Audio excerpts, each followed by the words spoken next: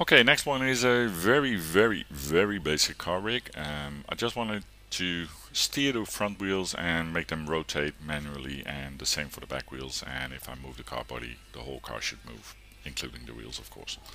So that's what I'm gonna do, and I'm gonna use a small script, which is very basic script, but it does resizing of dummies. So if you make a dummy, something like this, you should know that there's no setting. So this is the size you created it, and you shouldn't go scaling it up, which is totally wrong because it can mess up your animation later on, or your rigging later on. So if you do a dummy and you go to script spot, there is a script called Dummy Resizer. So just load it, Brad Noble. That's the place where you can download it, and you have to run it down here. Brad's Dummy Resizer. Once you've done that, you need to go to your customize UI and put it in some kind of menu or wherever you want to put it. I already did that. I put it in this one, in my tools menu. There's the Dummy Resizer. Looks like this, and I don't want to scale. I just want to see how big it is. So this is the size. Now if I want to do, let's say 20, 10, 20 again, I say resize. It gets resized and it doesn't get scaled. So it actually resizes the dummy as it should. So that's why I'm using this one. What we need is, we need a dummy for steering, we need a dummy for the front wheels, we need a dummy for the back wheels, and a dummy for the main body. So let's make a couple of dummies.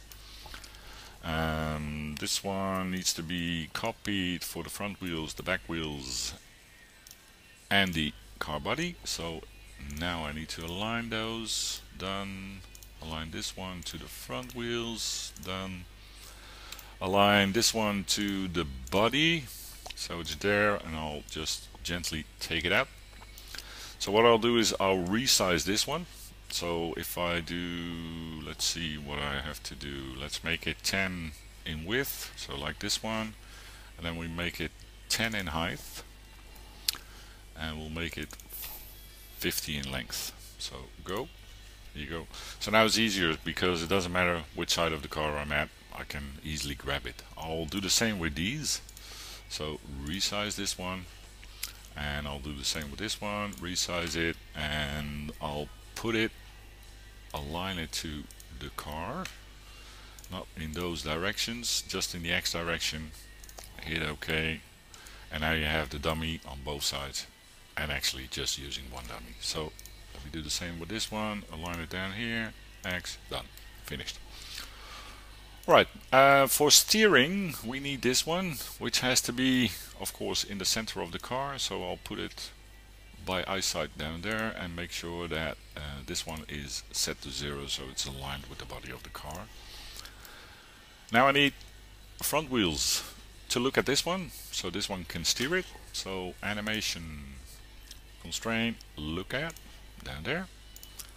Gets all wacky, but we have the option, of course, keep initial offset. So now it's properly aligned. So I'll do the same with this wheel, animation, constraint, look at this one, same thing, keep initial, and test, see if it works.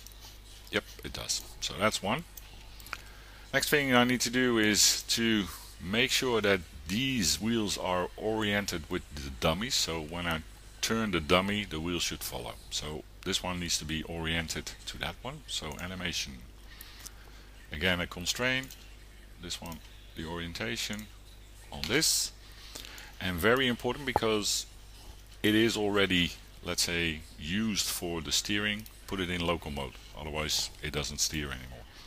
So do the same for this one, that animation, constraint, orientation, and as you can see now, it's very useful that you have this one big dummy.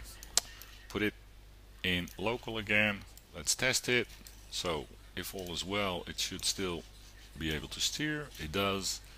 And if I take the dummy and rotate it, because it's a manual object, you see it's still running and steering. So that's one. Next thing we need to do is very simply grab the wheels and link it to the dummy. So here we go, link this one to the dummy. Now if I rotate this one, you see the back wheels are rotating as well, of course. And so finally I need to connect the dummies. So dummy, make sure they're connected to the rig. Connect the rig to the main dummy, and if I now move this, probably the wheels will stay flat. Yep, of course, because I still need to link the wheels as well. So link the wheels, here we go. I'll link them down there. Let's test. Move. Yep. Steer. Yep. This one, rotate. Yep. This one, rotate. Yep. So all is done and rigged now. So you see, it's a very simple setup. You have a manual control now over this car. You can make sure that the wheels are turning and the wheels are steering. This one is very useful for resizing the dummies without scaling them, which is very important because it will mess up your animation or your rigging sooner or later if you start scaling stuff. So that's basically it. So now if you want to do a very simple thing as well, you need to select the wheels, ask for the properties, object properties, object properties, there it is. Make sure that this one is off, show frozen in gray, and now you can freeze the selection. Means you can't select the car anymore, but you still can collect all the wheels and the stuff down here. So that's it. Basic rig, very basic, very useful script, Dummy Resizer. Look at it for script swap and say thank you to Brad Noble for making this for us. Okay, that's it, done.